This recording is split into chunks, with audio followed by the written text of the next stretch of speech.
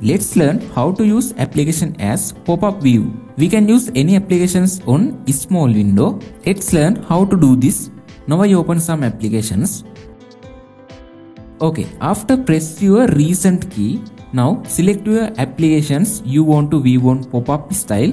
Click on this ball icon on your app top area. After, click on this open in pop-up view option.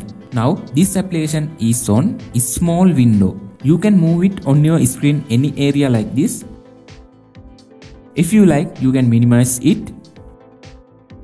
You can maximize, and if you want to change the capacity, you can change it like this. I think this is very good feature to do our works.